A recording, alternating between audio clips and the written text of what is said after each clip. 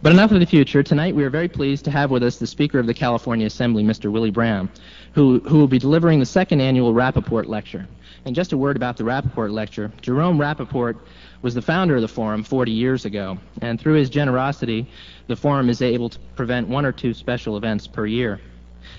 In his gift to the Forum that set up these lectures, Mr. Rappaport stated that he hoped that his lecture would help, quote, to communicate the fun and mystique of the political game, as only those who have practiced it can relate. Well, we feel certain that tonight's guest will be able to communicate some of the fun and mystique of the game. Tonight's format will be, I will introduce Professor Ogletree in just a minute, and he will introduce our speaker, and then we'll have remarks by Mr. Brown, and then questions and answers alternating from the 2 mics. And at this, we'd like to note that when you just keep your questions brief so we can have several people ask the questions at the end of the speech. And now I'd like to present Professor Charles Ogletree, who will introduce our speaker.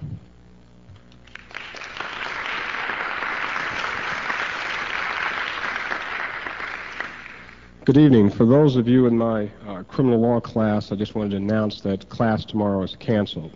I'm just kidding, just kidding, just kidding. I am pleased to have the opportunity to introduce our speaker tonight, Willie Brown. I am pleased for a number of reasons. Mr. Brown is like a lot of you in terms of your future aspirations. He is a lawyer.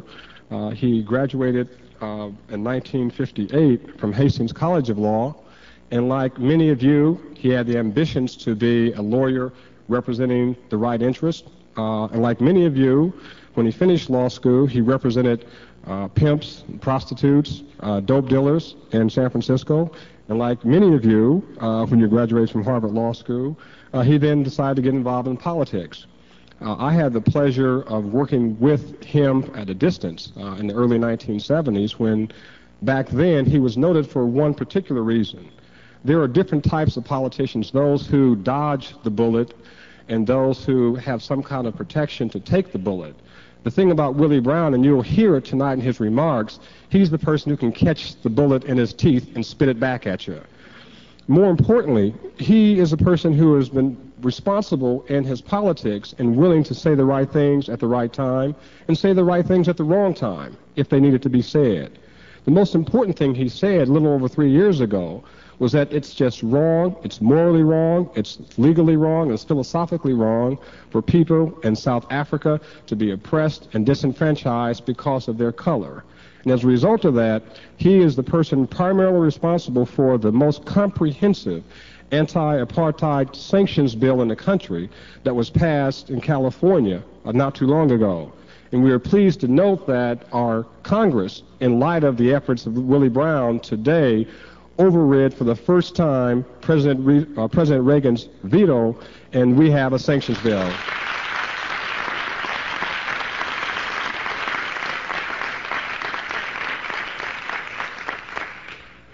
I won't say much more about Mr. Brown. I think that his words will speak for him more than my introduction can. I will tell you that he's the most articulate, the most impassioned, the most aggressive, and the most well-known political person in the state of California. And I ask you to keep one thing in mind. When you look at Willie Brown tonight and think about what he has to say, keep in mind 1992. I suggest to you that there's one person who you'll see not only here but around this country, and it wouldn't surprise me very much to see all of us here supporting our next president, our next Democratic president in 1992, Willie Brown. Thank you.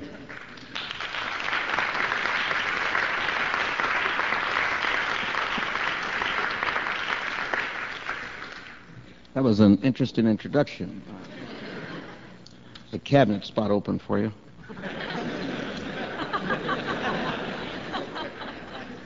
I am, of course, delighted to be at Harvard. Jerry Falwell is your next speaker. I think you should have the good professor introduce him as well. And I want to hear that introduction. Jerry Falwell is an interesting human being. He's going to tell you that nothing unusual happened at the time of his birth, except there were some very bright lights and some people showed up with some gifts. Other than that, he's going to be very modest about his. You are indeed fortunate as students at this institution, and I didn't realize so many Californians were in one manner or another associated with Harvard. It's a perfect example of neighborhood schools. The process of coming back to Harvard and the manner in which some of us hold this institution. Somebody extended an invitation to come back and lecture and participate with the students. It's just you don't pass up the chance. After all, this is clearly history, and for a person involved in government, this is the place. You know that you produced lots of presidents, you produced lots of cabinet members, you produced scholars and scientists and all kinds of people, people in the liberal arts and in the creative arts. Harvard is just awesome in terms of what it's about and what it produces, and to be given an opportunity to participate with you on this occasion is frankly a very wonderful one for me. And the topic tonight that I'm going to chat with you about, and I'm going to be relatively brief in my formal remarks. I think that my old school teaching days, the best thing that happened in the classroom was when the students left thinking that they had really done something great, and the professor left likewise. And the way that happens is if you have unlimited opportunity to demonstrate your genius, as I'm having an unlimited opportunity to demonstrate mine, and we both go very proud of our opportunity to demonstrate.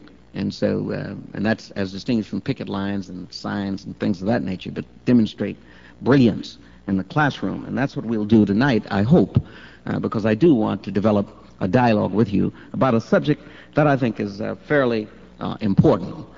The whole question of whether or not there is a close relationship between the press and politics, I think that there is. And I think that we each have a responsibility, and I think that we are trying to discharge ours as elected officials, and I'm not sure the press is discharging theirs. And during the course of this evening, maybe I can develop and offer some evidence for my conclusion in that regard.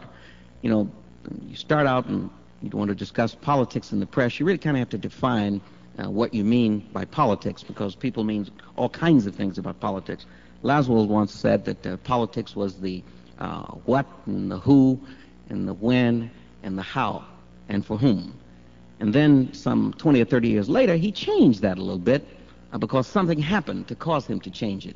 He changed it to say, again, what, but then he also said who, which channel, and to whom, and for what effect. He was acknowledging the importance that communications and the media plays in the whole question of politics and how it shapes much of the results and much of the public debate that we kind of engaged in. In the process, he challenged us to examine the questions of politics vis-a-vis the press. Now, clearly, politics in the traditional sense of the word, and the classic sense of the word, is the art of developing a dialogue that produces a consensus which will ultimately offer a solution or a means by which a solution can be obtained, or it's the allocation of resources, or it's the referee systems that government engages in order to keep society on somewhat of an equal plane and somewhat of a peaceful relationships, and kind of the management of power. That's a classic involvement of politics. And you and I both know that in the process, clearly there's some communicating that goes on. There's some debate that actually happens. And if you think back in history, you know that the great debates that went on in the Senate in Rome and in the parliaments in Europe and the U.S. Constitutional Convention, all of that had to do with people communicating with each other. And suddenly, however, that has modified itself, because we don't look to those kinds of debates anymore to give us the ideas and the conclusions and to reach the conclusions. We're all participants in that process now because of the obvious wide range in the distribution of information. At one time in this world, I suspect that the knowledge was fairly limited. It took almost 1,750 years, as I recall reading someplace, for us to double the volume of knowledge that we had from the time of the birth of Christ. And then shortly thereafter, 2 consecutive consecutive centuries, we quadrupled the knowledge. And now someone says that within a period of 6 months, we actually double what information and what knowledge happens to be available to all humankind. At one time, it was probably possible for a particular person to know everything. John Donne assumed he knew everything. I think Sir Francis Bacon assumed he knew everything at one time or another. You go back and look and you see all the different things that they were philosophers, clergymen, they were lawyers, they were architects, they were engineers, they were practically everything. And so they had a sum total of knowledge. Well, that obviously is not possible anymore because you see there's been an incredible leap in the amount of knowledge that is in fact available, and nobody can in fact control or master the totality of that knowledge. There's been a quantum leap, both quantitatively and qualitatively. And I suspect that in terms of the quality, the whole concept of how television passes on the words, they determine who and what you listen to, they select and what you're to hear, they select the person from whom you are to hear it, and they really play a great role. The system of communicating has just become awesome. Those satellites and those communication satellites, and people thought when Sputnik went up there that Sputnik really was going to open up the space and open up space exploration. That's not really the significance of that act that was done in '56 by the Russians. What really happened is they put those satellites up there, and now each of us can look up on each other. We're literally a global world, and that kind of a volume of information becomes, frankly, the basis and frames the debate in the arena in which we engage in activities, in which we engage in dialogue, in which we try to frame public policy. And as we do that, you ought to understand that the people who manage the news, the people who actually do the news, then begin to play a role. Because if, in fact, they can select what stories go on the air, if they can select what individual conveys those stories and what vehicle is used to do it, and they can do the exhaustive kinds of examination that they currently do, you know that that is framing the dialogue. The issues that you or I may wish to discuss may never be reported, and so there will be no vast demonstration and no vast dialogue in the public arena on the issues that you and I are concerned about, because somebody in the news media has chosen not to, in fact, allow that to happen. They've decided, and they made a value judgment. They've said, this story is the story we want to push today, and this is the dialogue that we want to engage in. And seldom can that be reversed, because there's not a whole lot of competition. Everybody in the news media is doing almost the same thing. And if they're not, they don't last very long on the air. And they don't last very long either in the print. And so consequently, in fact, the news media is having a vast effect and a vast impact on what we debate and how we debate it and when we debate it and who the debaters happen to be. You understand that the press in this country, particularly in America, is a cherished institution. In view of its status and in view of its place, it clearly has in one manner or another to be protected. And the First Amendment was designed to do exactly that. You understand that I think the founding fathers, the people who wrote the Constitution, had some real misgivings about the press. George Washington thought the press gave aid and comfort to the enemies. Ben Franklin, who was probably the worst, said if anybody defames or libels you as a writer, you ought to be licensed to go out and put a club to them. And of course, James Madison said that the last place in the world that you could expect the truth to come from was from the media. And Thomas Jefferson, who was maybe the patron saint in the press world, had reservations. He said that ordinary people had to really be knowledgeable in concluding that they could not believe everything that they read, or in fact it would have been applicable what they saw or what they heard on the radio. So there were some real reservations about the press. Yet, there was clearly a desire to see that there was some opportunity, some clear opportunity, that there would be freedom of the press. Now, you understand that there was so that there would never be a dilution of that freedom, not an expansion of that freedom. But there has been a change, clearly a dramatic change. The courts, and in some cases the legislative bodies, have engaged in an expansion of press freedoms and press protections. And they've done so sometimes, I think, in my view, at the cost of real public responsibility and the discharge of public responsibility. The press doesn't always, in fact, acknowledge that and adhere to that. When, in fact, somebody called Sullivan versus New York Times came upon us, you know that until Sullivan versus New York Times, you know that the First Amendment provided the protections, and you know that the First Amendment, in terms of its application for protecting the press, was extended to be applicable to the states in the Due Process Clause of the 14th Amendment, and that decision wasn't made till 1925. You know that all of those protections were in place. But you know that Sullivan's versus New York Times expanded that, and I think expanded it not for the benefit of us as human beings and not for the benefit of the decision-making process in this country. What happened in the Sullivan case is very simply this, and you have to know what the facts were in order to appreciate how difficult it was that this case ever reached the Supreme Court, and how the results and how they fashioned what they needed to do at that time, but how that precedent is upon us and still with us. Sullivan was a man who ran the police department in Montgomery, Alabama. And there was an ad in the New York Times, and that ad simply was a way in which Martin King and his people could raise funds. And so they used, obviously, some stretching of the truth. They said Martin King had been arrested like 7 times, and they said that kids were attacked by the police, black kids were attacked by the police when they were standing on the Capitol grounds singing "My Country 'Tis of Thee." And clearly that was inaccurate. They were singing the Star Spangled Banner. And Martin King had not been arrested 7 times. He'd been arrested maybe 5 times. Well, the law of Alabama clearly said that public officials could in fact sue for libel, if whatever had been printed or uttered about them was not in fact true. Well, clearly there were 2 mistakes in that ad. Now, roll backwards and think.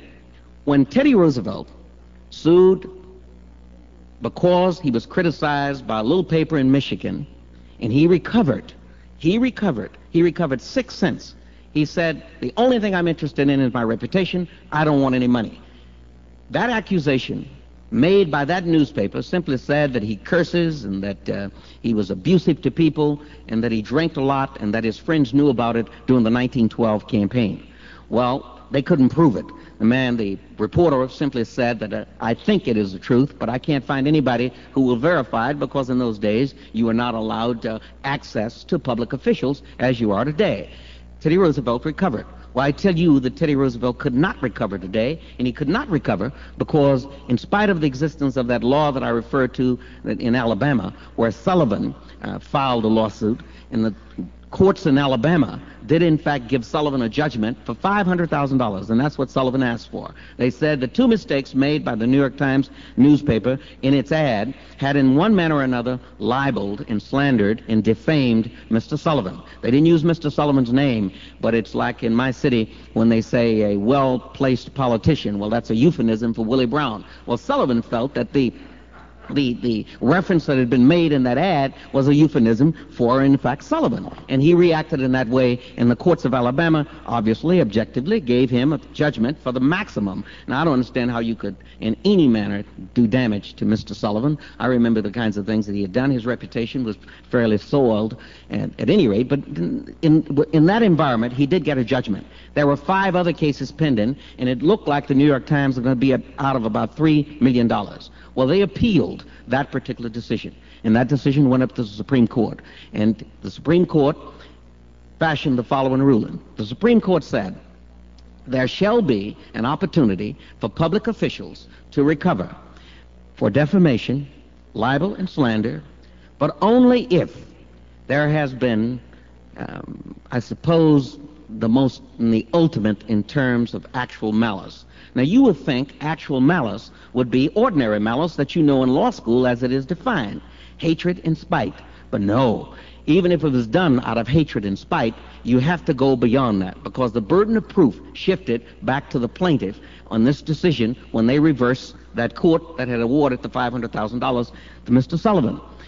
Court simply said, the federal level, that if in fact there has been, you are to recover, the malice must be of such an awesome level that it clearly means that the reporter or the person who published it knew what he was publishing not to be true, or he had a totally reckless disregard for whether or not it is in fact true. Now, you would think that if they didn't do any checking, that that's a reckless disregard. That is not necessarily a reckless disregard. You would think if they did it out of hate and spite with intent to injure, you would think that that is sufficient. No, that is not sufficient. Sullivan versus New York Times makes it virtually impossible for a public official to seek any redress, and literally gives the press an outrageous opportunity to in fact engage in ruining the reputation, which is the only thing that public officials really ultimately have as their stock in trade. Gives an opportunity to ruin the reputations of public officials without any reference whatsoever and without any recourse by those public officials. And let me tell you, it's extended even more in terms of Sullivan versus New York Times, because all of a sudden they've now defined it and extended it with some additional cases to include public figures. And public figures includes television personalities, radio personalities, rock stars, professional athletes. Anybody whose name has appeared in a newspaper one or two times is considered in the category virtually of a public figure. So it's virtually impossible for people in that category, or people in the Willie Brown category, to recover. And let me tell you, that is not, however, the major impact on what has occurred with reference to the press and politics. View of what I said earlier about how awesome it is now that all that information is out there, who selects what information, you know that the press plays a role in framing the dialogue and ultimately in influencing the decision that's made by the general public and by those of us who are the representatives of the general public. Well, let me tell you, it was not the Sullivan case that so much extended that. If you add to the Sullivan case the so-called unidentified reliable source. Now, where did that come from? That came from something called Watergate in terms of its impact. I suspect it's been out there for a long time, but because of the kind of standards that existed in the press before Watergate, seldom, if ever, was it referenced. But in Watergate, it was referenced, because Bob Woodward and Mr. Bernstein, ultimately played by Redford and Dustin Hoffman, had a problem.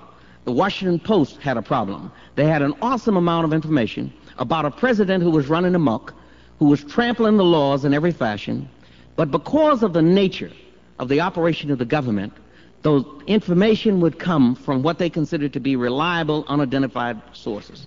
And you read the book, All the President's Men, you know that they required two sources independent of each other in order to, in fact, ultimately print and publish. And you know that clearly they brought the government down. They literally caused Richard Nixon in August of 1973 to get on an airplane and go back to California, a man who was like unprecedented for a president to resign by virtue of that heat. And you know that with that came all kinds of things. People immediately began to think in terms of reporters as great heroes. All of a sudden, Woodward and Bernstein were eulogized, literally, by way of that incredible movie. And you know the spin-off from that were a whole series of little Woodward and Bernsteins, none of whom ever discovered anything close to being Watergate. All of a sudden, you heard about Koreagate. You heard about Debategate when Reagan got his hands on the briefing book for Jimmy Carter. You heard about a whole series of other kinds of gates, but it never moved back to the level of Watergate.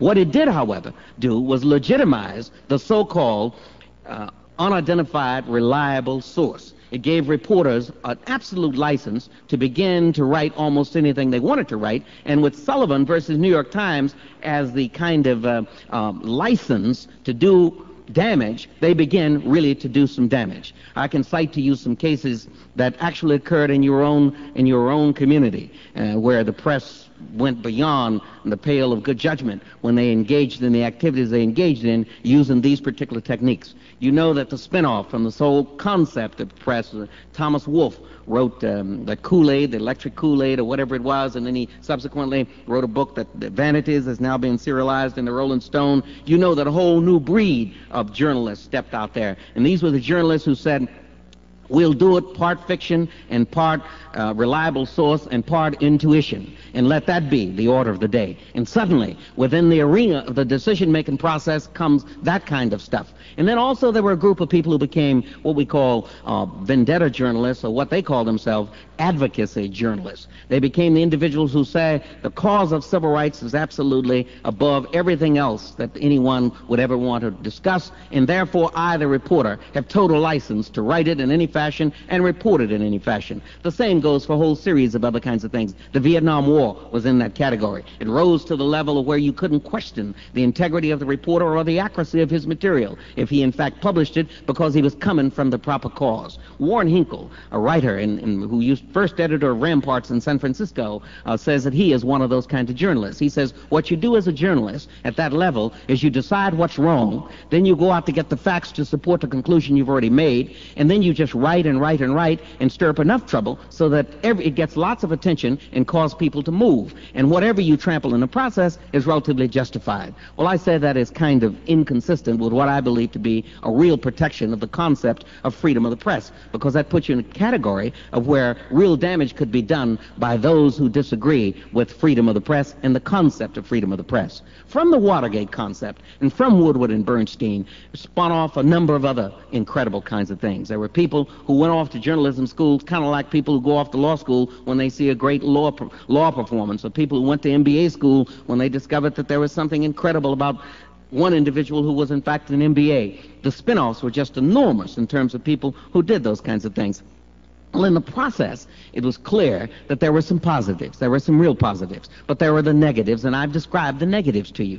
There was also some early warning signals of where the ideologues and those who would want in one manner or another to do something about controlling the press had begun to take hold. They began to take hold because of the excesses that I've just described. You could see the signs. The first, and the press almost ignored them. You recall that somebody wrote, I suppose, and caused to be published or printed or produced as a film, something called Absence of Malice. And you recall that it was a Pulitzer Prize winning person who published Absence of Malice and who did the film. And his colleagues said that he was working out of school, that he was not being protective of the institution, and that he was joining the critics who were trying to destroy the press. And clearly, it was the documentation, the accurate documentation of a reporter who stopped at nothing, and no matter whose lives he destroyed, or she destroyed in this case, in order to get a story. You recall that there was also a black woman who worked for the Washington Post who wrote a story about Jimmy. Jimmy was supposed to be an 8-year-old heroin addict. And you recall that she was nominated for a Pulitzer Prize, and you recall that that prize was immediately withdrawn when they discovered that it was totally fiction, that there was no such thing as a Jimmy, and that the Washington Post didn't discover that she was a phony in terms of the story that she wrote, because they had no internal checks. They had no way to evaluate what, if anything, she had been reporting. Her explanation was very simple. The pressure from her editor was such that she had to go out and be first with the story. And when she had gone and spent so many hours and so many days and weeks and time and months trying to find the story and couldn't find little Jimmy, she just decided to make it up, and make it up she did. You know that that was one of the signs of where, in fact, the press was going beyond and where somebody was going to react to that process. You also recall that 60 Minutes had a problem which Dan Rather orchestrated some processes involving some physician out in California named Galloway. You recall that in the process, Mr. Galloway sued 60 Minutes. Mr. Galloway lost. But the revelation of how 60 Minutes does its editing and how many times they ask the question over and over and over until they extract the answer that they want, and how, in fact, Dan Rather, under oath, testified that when he made telephone calls repeatedly to Mr. Galloway's office and Mr. Galloway took none of those calls, it was reasonable for Dan Rather, as a pressman, to conclude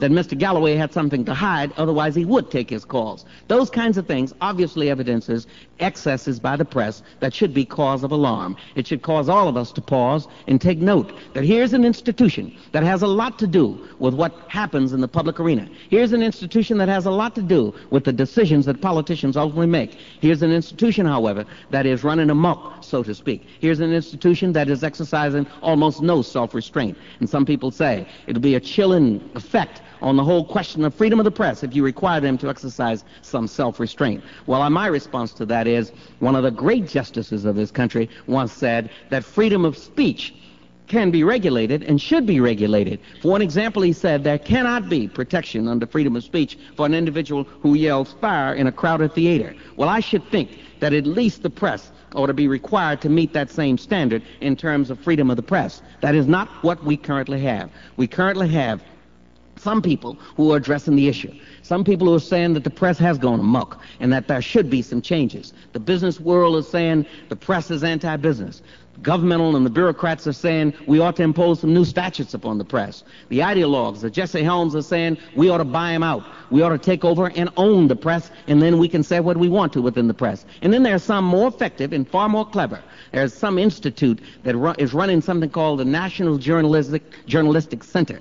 And then what they're doing is that they're training young people to go into the field of journalism. But they first are shaping their philosophy before they send them out there. And I understand from a report that some 200 graduates of that facility are now populating the various media outlets throughout this country. Their interest is clearly not in any manner trying to make the press responsible. They're interested in having their party line conveyed within the framework and the protections of New York versus Sullivan, within the framework and the protections of all of the kinds of things that I referenced to you about this unidentified source. Let me also say that there are some people out there who would like to see freedom of the press continue and be well protected, and reference back to where it was with Jefferson, reference back where it was with Franklin, Madison, and the people who initially put it together.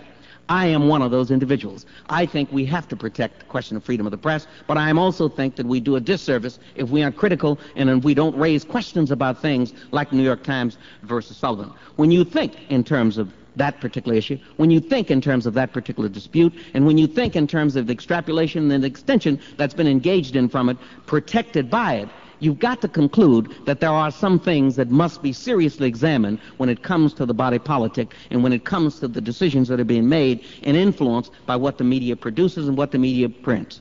I say to you that when people call me and say, Mr. Speaker, I have it based on a reliable source that thus and so occurred, and I say that if, in fact, you want to print what you're about to print, and you want the world, you want those readers out there to evaluate it, and you maintain that that is a proper measure of whether or not it is acceptable, then you ought to also want those readers to know who that source is, so those readers can, in fact, evaluate the motives and the reliability of that particular source. And the press people, of course, say, no way, we don't want to reveal the source. Well, I say the press has the same responsibility as elected officials. Elected officials, as they move up the ladder, the higher you go, the more responsible you must become. Well, I say the press, with the greater influence, with all of the tools of communication, and the more effect they're beginning to have on what ultimately happens in the body politic and who ultimately is allowed to be the leaders and who ultimately gets elected, there is an awesome responsibility imposed upon the press to, in fact, appropriately respond and exercise the same degree of responsibility.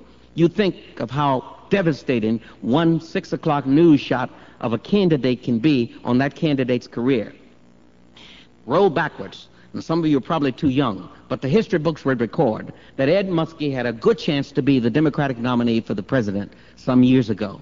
But Ed Muskie went up to Little New Hampshire, and I have no idea why any Democratic candidate would submit his candidacy in the state of New Hampshire. It has never voted for a Democratic candidate. It has only destroyed careers. And in my 1992 candidacy, we're not going into New Hampshire under any circumstances. But Ed Muskie went into New Hampshire, and that fellow who owns that terrible newspaper up there in New Hampshire had said something about Muskie's wife. Well, Muskie obviously has a different relationship with his wife than some people have, because some people would have laughed. Well, Muskie didn't laugh. Muskie cried, and he cried on national television. And what conclusion did each of us reach when we saw Muskie out there in the snow, cursing and raising hell with that guy with tears streaming down? Under pressure, this guy will crack. He can't be the president. One 6 o'clock news shot cost Muskie an entire career. The same goes for a whole series of similar kind of shots that have been taken at elected officials at almost every level, And it is the news media that's playing that role. It is the news media that has as much to say about what happens in California as an elected official with constitutionally authorized functions and with a constitutionally protected status and with, in fact, a vote. In my own house, 80 members of my house, and invariably, when serious decisions are being made, they want to know how it's going to play back home. Some guy will come up to me and say, what do you think my editor in Watsonville is going to think about it? I said, listen, what I know about Watsonville, your editor will never read it, let alone have any impressions about what you should or should not do. That is just an indication, however, of how awesome and how much influence and how persuasive and how controlling press involvement and press exposure can be. With that in mind, then, the press has moved to the level of a full participant in the political decision-making process existing in this nation. With that, comes a responsibility to the public, quite different from that cub reporter who in fact exercises the license to do the number that he's doing on some of us. I recall John Chancellor's words when the public, and I'm telling you the public has moved in the direction of being hostile to the press, and they've moved seriously in the direction of being hostile to the press. Go back and look at the jury verdicts. Professor Franklin at Stanford did a compilation of the jury verdicts involving 100 of the most serious libel cases in this country, all against publishers, newspapers, television, and radio. 85% of those were plaintiff verdicts. 85% were plaintiff verdicts at the trial court level, where there were jurors, where there were fellow human beings, not judges, but fellow human beings trying the facts. They concluded that the press had overstepped their bounds. They concluded that the press had gone too far, and they gave invariably the plaintiff some relief. Invariably, those decisions have been reversed at every appellate court level, because in fact the appellate courts have been guided by Sullivan versus New York and by that series of cases that followed Sullivan versus New York, and they have in fact overturned them. Well, I tell you that that's a good measurement of the attitude that the public has vis-a-vis the press. It's also interesting and instructive, I think, to review the attitude expressed by the general public when Ronald Reagan went down to Grenada and took all those people with him to show how much muscle he had and how he could overrun a country that had no warriors at all, that had no army whatsoever.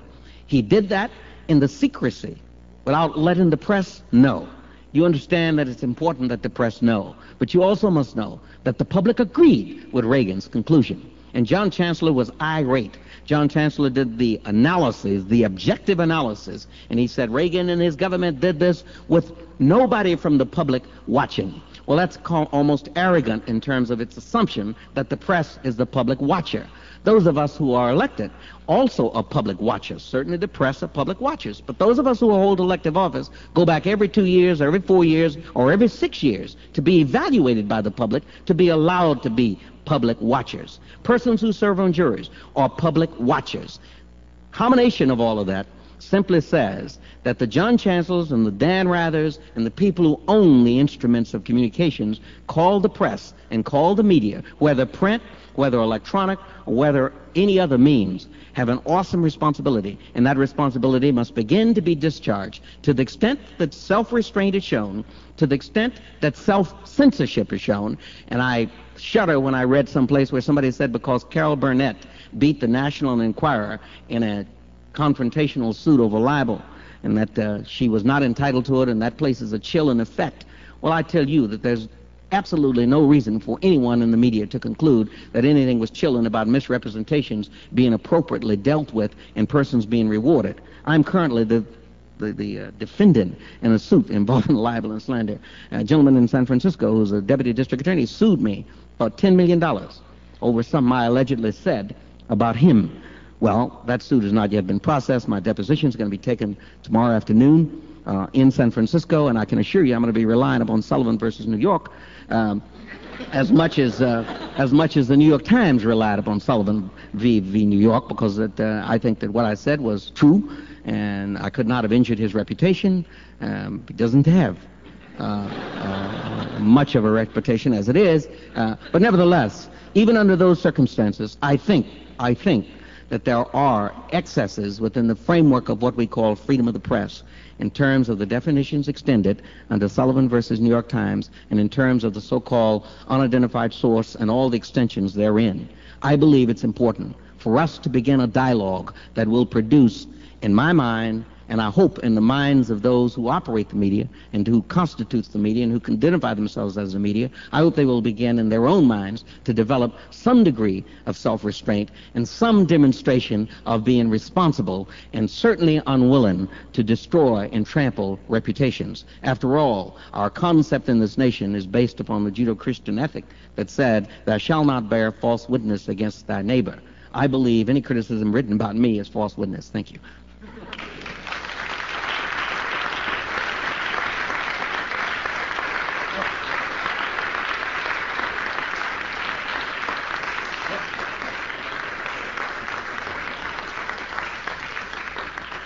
We'll take questions now, so if people want to move to the microphones.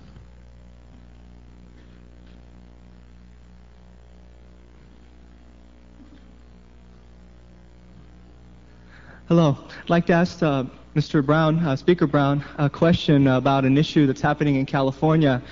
As you're aware, there's quite a controversy over where to place state prisons, and the Latino community of California is united behind the East Los Angeles Latino community, which is supported by almost every statewide Latino organization, in fighting against Governor Deukmejian's plan to put the LA County State Prison in their neighborhood, right adjacent to the community of Boyle Heights, within 2 miles of 26 schools and 12,000 students.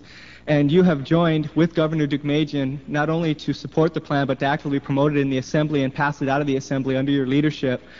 As a representative of a inner city community, as well as a assemblyman in the San Francisco area, and as a Democrat, how can you justify going against the interests of another community which has been historically discriminated against and which is in desperate need of assistance, and who are loyal Democrats? How can you justify your decision? Well, let me open by saying we ought to do the facts before we respond.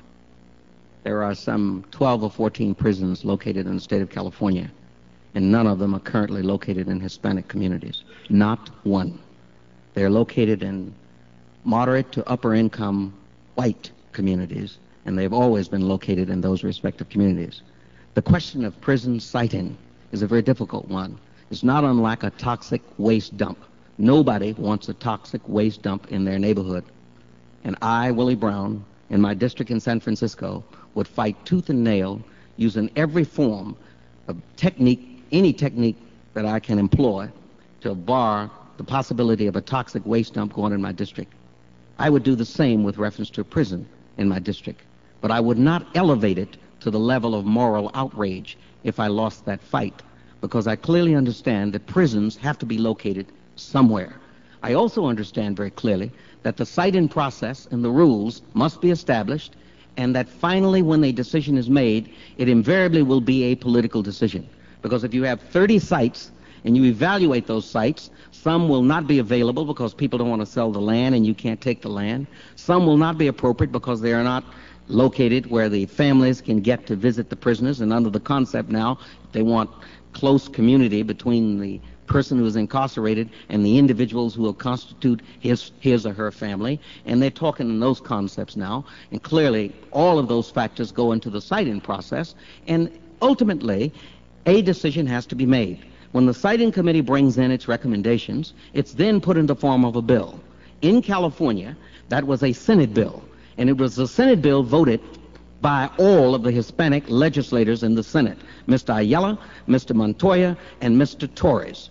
It passed the Senate, wait a minute, it passed the Senate unanimously, 36-0. It passed the Senate. 1985, we have a 2-year session of the legislature. September of 85, it passed the Senate.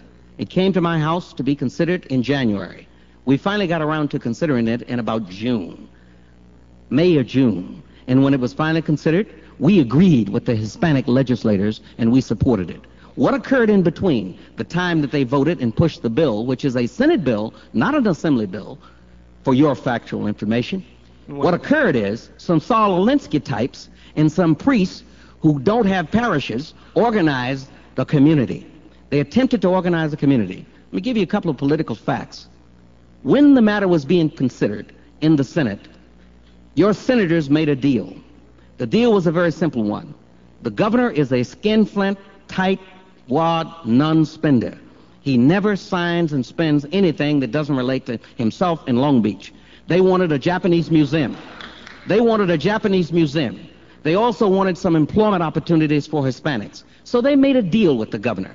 He signed the Japanese Museum bill for Senator Roberti. He agreed to place a site in office in the heart of the Hispanic community for employment opportunities for the so-called prison system and the Department of Corrections, and some 4,000 people have been screened, and about 2,000 have gotten jobs as a result of that. They made a deal. Didn't have anything to do with the Assembly. When it got to the Assembly, we simply passed and approved what the Senate had done.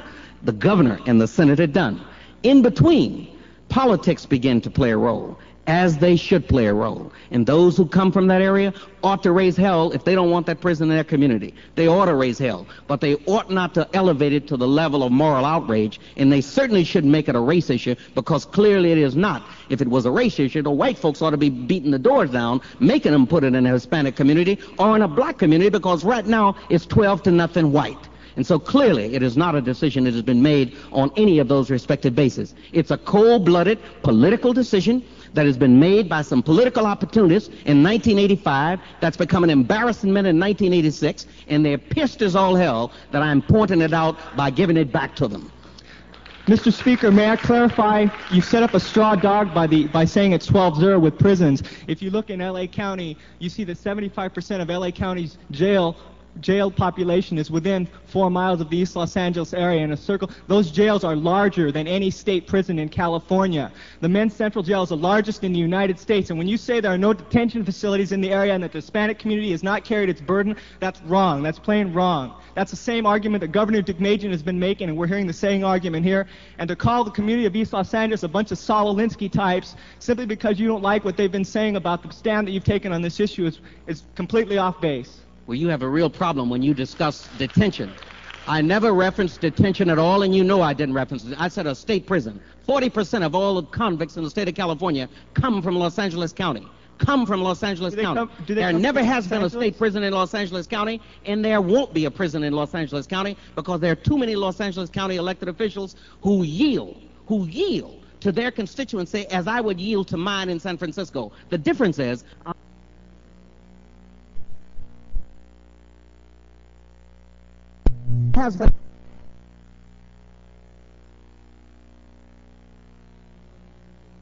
from Los Angeles County. There never has been a state prison in Los Angeles County, and there won't be a prison in Los Angeles County, because there are too many Los Angeles County elected officials who yield to their constituency as I would yield to mine in San Francisco. The difference is, I'm honest. I don't make it a moral outrage. It ain't a moral outrage. It never was. It's purely a political decision, and it ought to be dealt with as a political decision.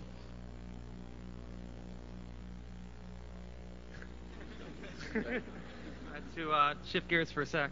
As Professor Ogletree said, you are a major figure in the Democratic situation. Ever since Mondale's defeat in '84, we've been reading the papers and hearing in the press how the Democratic Party is washed up and how they have no basis at all, and how Reagan and Kemp and all the others on the right have captured the new politics in America. And I was wondering if you thought the Democratic Party was washed up, or where you think it should be heading. No, the Democratic Party isn't washed up. You understand that the process of who controls the various political parties, which faction controls the parties, and who wins the presidency swings back and forth. You recall that in 1956, the Republicans, when they elected Eisenhower, thought they were in great shape. By 1960, Kennedy had managed somehow to overcome, using the electronic media, to demonstrate his ability versus Richard Nixon, who looked like a ghost in that first debate and who sounded even ghostier in his responses and location of certain islands in the Far East. You know that Kennedy won the presidency, and it looked like Democrats were going to be in forever. By 1964, Johnson versus Goldwater, and it was just awesome. I think the Republicans won maybe 4, 5, or 6, or 7 states at the most in terms of and people said the grand old party is dead. By 1968, a combination of the Vietnam War and a number of other things had put us Democrats in the toilet. Nixon beat Humphrey in 1968, and so all of a sudden, the party which was dead in 64 is suddenly alive again in 1968. 1972, you know, George McGovern got wiped out. I think we won maybe 2 states in 1972. And let me tell you, we thought that was a low watermark until Mondale became our candidate in 1984. And we managed to exceed that in 84. But nevertheless, in 72, Nixon won handsomely. Within 12 months from Nixon's victory date, less than 12 months, 10 months from Nixon's victory date, he was already a private citizen back in California with a pardon, and the Republicans were on their way downhill. We won in 76 with a fellow named Jimmy Carter out of Georgia. And again, everything looked rosy, and we were on our way again. And then somebody named the Ayatollah grabbed a few people over in Iran, and things went in the doghouse. And Reagan, who had been a potential presidential nominee several times, who had been defeated, I think, at least 4 or 5 times since 1966, had all of a sudden become the darling of the right. and through some machinations and some movement, the Republicans won in 1980. By 1984, everybody said Democrats were swept off the face of the earth. Yet, we did well. The House we continued to maintain the numbers that we've had in the House. We didn't lose badly in the Senate. In the state houses across the nation, we continued to control. Reagan's coattails did not, in fact, exist. And just because Mondale lost by 67 or 68 to 32 or 33 was no indication and no sign that people rejected Democrats in total. I think by the time of 1988 rolls around, the Republicans will be back in the toilet again, and it will not be 1992 before we have to wait to have a Democratic president. We will have in 1988 several good nominees. It could be Babbitt, it could be Joe Biden, it could be Mario Cuomo, it could be the guy from Virginia, the Charlie Rabb, it could be Sam Nunn, it could be Jesse Jackson, it could be just a whole host of folk who could be the potential nominee for our party and who could carry the day. Combination of the two. A natural ticket would be Cuomo and Charlie Rabb from the South. That would be a natural ticket. There are some other combinations that would be equally as attractive to the whole world. It's clear that the process changes and no party is permanently disenfranchised. No party is permanently wiped out, and certainly Democrats are not permanently wiped out.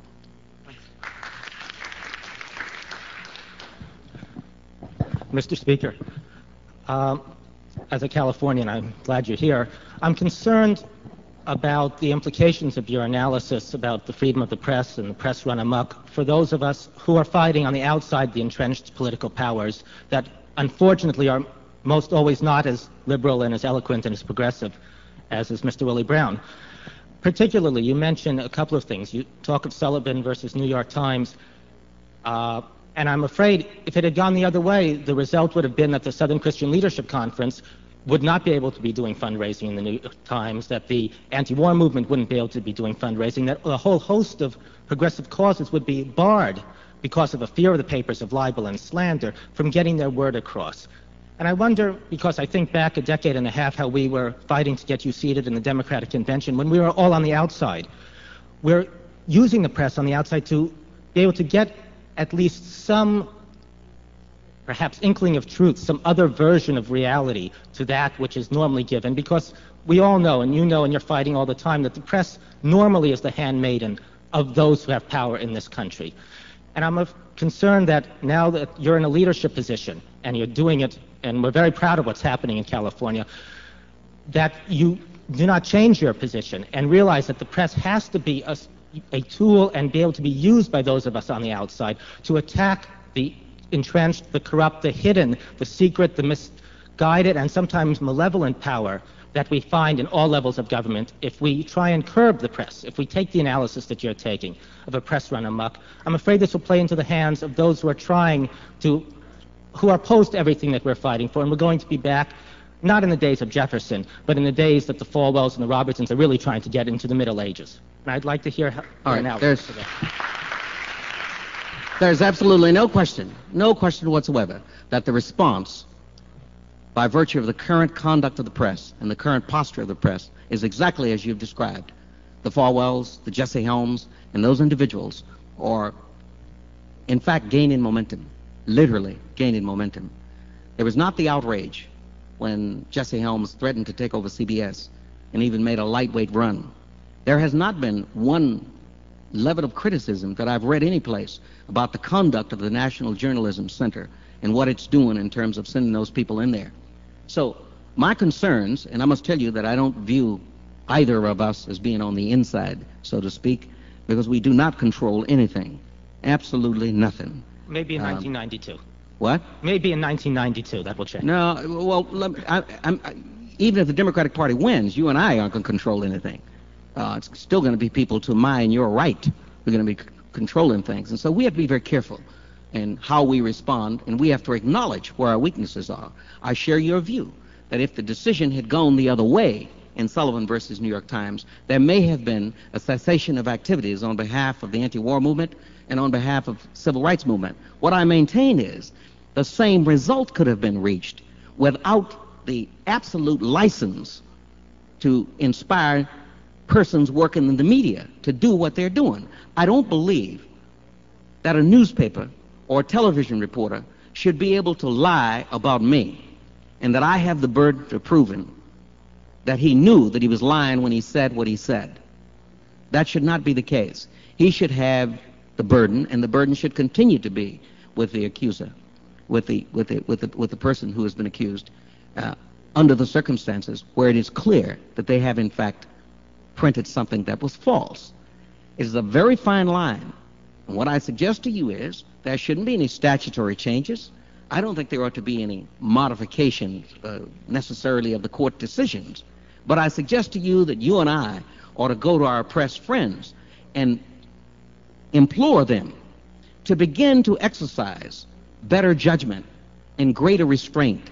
Somehow the business of being first in print ought not to be the only measurement of your worth. Somehow the Janet Cooks of the world ought not to be forced to do what they're doing in order to keep up and to win the respective prizes. Somehow there should not be a public who is so indifferent to whether or not the newspapers are allowed to know what's happening in Grenada. I fear that if there isn't some movement by the press away from the unidentified source and never any reference, and usually it's come to the point where there aren't any sources. There's just creative writing on the part of oppressed people. I fear that there's going to be some real limitations imposed upon all of our conduct in that regard. And to that end, I think you and I have to somehow develop that relationship with our press friends that would allow them to engage in the self-restraint that will pull the plug on the Jesse Helms of the world, that will eliminate the possibility that the National Journalism Center will begin to have its people in some manner act in sub rosa as if they are objective reporters. I maintain that there is a standard that David Brodus and Lou Cannon and some other really class journalists, they say you can't do objective journalism because when they reported about what Joe McCarthy said, that was objective journalism. He said it and then they printed your response, but the damage had been done, because if some people believed what was said in spite of the denials being printed right alongside. They said that there is a level of fairness that journalists ought to attempt to achieve. That's where I'm coming from.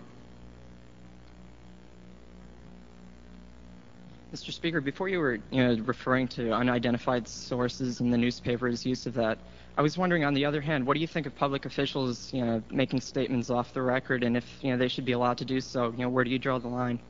Well, let me tell you, public officials should never assume that they're making statements off the record. As a matter of fact, what they're doing when they do that, they are literally exploiting the press.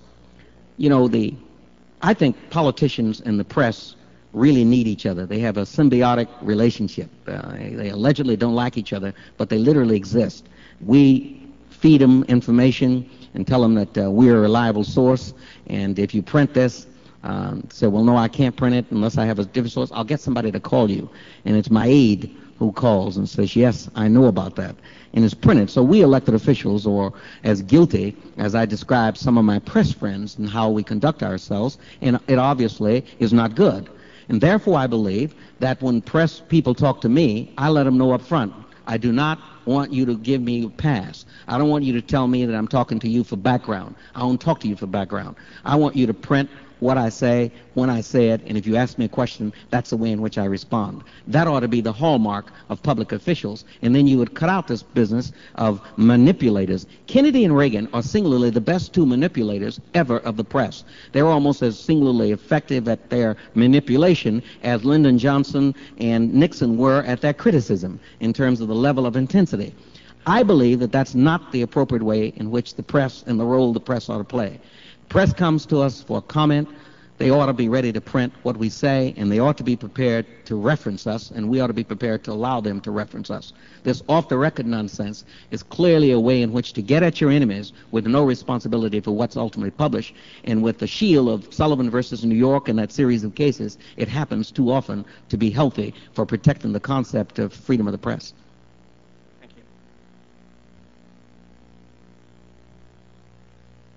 Mr. Speaker, I'm glad that you're here tonight because as a fellow Oakland or San Franciscan, it's good to see some California representation.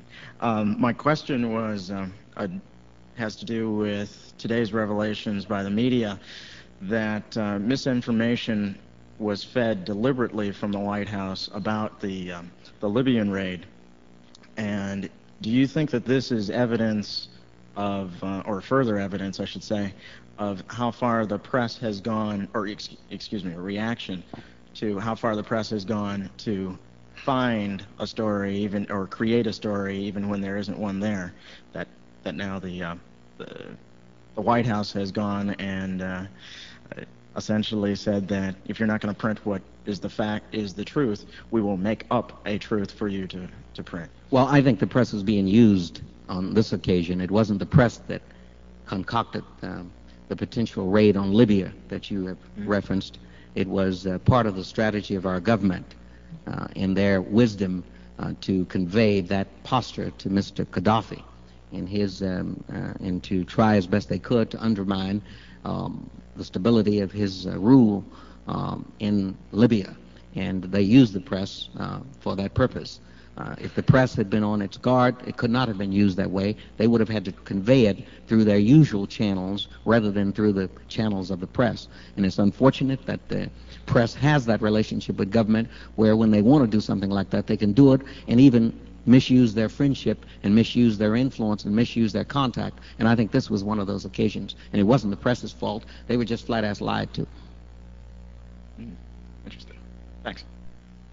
One last question. Thank you. Mr. Brown, you mentioned how tough the press has made it for the not only the candidates, incumbents, and the office holders. Is that the reason why it seems in California they've resorted to, you might say, centering on Rose Bird as they're with or against her and she's to blame for everything? No, not at all. Rose Bird, the question of our Chief Justice is a totally separate and distinct issue. Our Chief Justice was appointed by Jerry Brown when he was governor of the state of California. It was an unprecedented appointment. Jerry Brown appointed racial minorities and women unlike any combination of all the previous governors in the history of the state of California. She came directly from an agency head, cabinet level, to the chief judge in the whole state of California without any previous judicial experience. She was a relatively young age, and she was female. That did not set well with a whole lot of people. Her performance on that bench is unmatched by any judge or any justice ever in the history of the state of California, and her attitudes and her people-oriented decisions have offended lots and lots and lots of people. The tin-horn politicians on the Republican side of the aisle saw an opportunity to jump on Rose Bird on her death penalty position. That's a very popular issue in the state of California. 75% of the people in the state want to put people to death for jaywalking, virtually. And so it's great sport. Rambo is reality in California. And as a result of that, that political climate is there. And they jumped at the opportunity to go after Rose Bird, not so much for those decisions, but a combination of all the things that I just told you that brought her to that position, plus the legacy of Jerry Brown. Our current governor is dedicated to destroying the memory of Jerry Brown. I think he would like to take Jerry Brown's portrait out of the halls of governors that we have. That's how emotional he is in terms of Jerry Brown's previous existence. And so a combination of those things has given us an attack upon our Supreme Court in a fashion similar, I guess, to what must have been the case before we went to the lifetime appointments for federal judges. One time, if you know the history of law, the king appointed all the judges, and every time there was a new king, there were new judges, and any judge that displeased the king was ousted. Well, this country was organized in such a way that we protected judges by making them lifetime appointments. We didn't do that, unfortunately, at the state level. Judges are unique creatures, and they ought to be unique creatures, and they really ought to be independent. They ought to be able, and they ought to be not corruptible, and they ought to be removed only for either being physically incapacitated, or corrupted, or stupid. Any one of the three ought to cost them the thing, but nothing else. Nothing else should cost them that.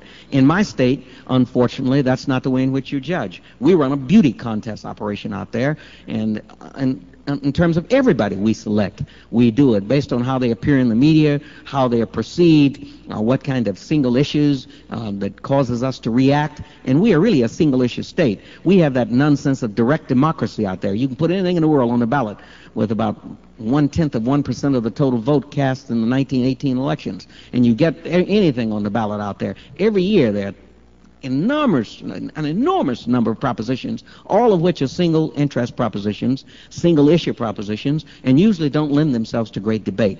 Unfortunately, our court's in the same position, and I fear for what happens to all the lesser courts if Rose Bird is assassinated politically. Thank you. Thank you.